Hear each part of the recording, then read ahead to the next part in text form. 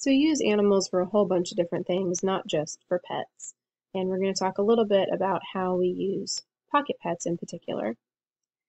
So hamsters were actually used in medical research in 1931, but in this whole process of using them for research, they actually found that they could be tamed and made into a pretty cool pet. The golden hamster is actually the most abundant hamster used for both research and for pets. Dwarf and small desert hamsters make good pets, but a lot of times kids have trouble handling them simply because they're smaller. Gerbils actually were first bred in captivity by Japanese scientists, and they were bred purely because they were easy to work with. They're pretty gentle. They're active during the day. They're not nocturnal, and they don't really have any special food or housing requirements. They drink very little water. They're basically odorless. They don't really have any stench to them, and they don't really bite very often.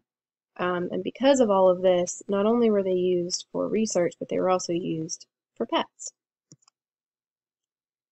Different uses for rats. The white albino rat has actually been a major importance in medical, biological, and psychological research. That's really where we use the rat a lot.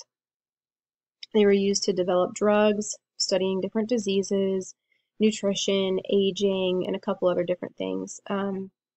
Reproduction being one of them because they just reproduce quickly. They are intelligent and they have the ability to learn, so they've actually been able to be used in behavioral studies. Colored rats have really been accepted as pets. I guess sometimes the white rats freak people out, but they don't bother me.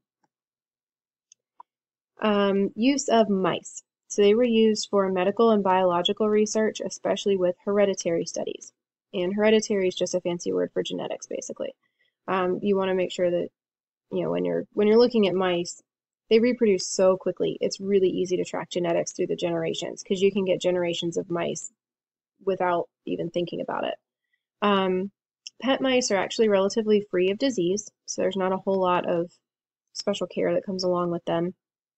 And especially if you handle them frequently, they don't really show a whole bunch of tendencies as far as like biting or escaping, anything like that. They're actually pretty easygoing pets. Uses of guinea pigs. Believe it or not, they were actually originally bred for meat production. And still people use them for that in Ecuador, Peru, and Bolivia. They're also used as laboratory animals for research on pathology, nutrition, genetics, toxicology, and also serum development. And of course, they're also used as a pet. Uses for chinchillas. They actually were used as a source of fur for thousands of years. Their fur is very soft. They were brought to California from South America specifically to breed for their fur. In order to make a full-length coat, it requires somewhere between 120 to 150 pelts. That's a lot of chinchilla. They've been used as pets since the 1950s, but they were originally used for their fur. Uses of ferrets. The thing with ferrets, they have this kind of like musky, nasty smell to them, so they do need to be descented, but they've actually really been found to be wonderful pets. They're fun, they have their own little personalities, they're really cute. It's just that smell can get to some people. You also need to make sure that you castrate your males so that no baby ferrets start running around.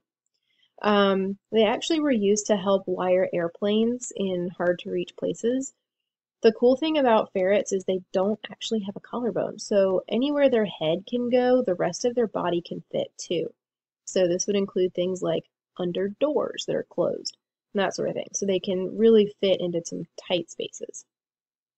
They've actually been used in scientific research because they can catch the same types of colds that people do. And I'm sure you know this, we don't have a cure for the common cold. We can control symptoms, but we don't necessarily have a cure for the common cold. So we use ferrets a lot of times in research on that because they get the same colds that we do. All right, we'll talk about bird breeds in the next video.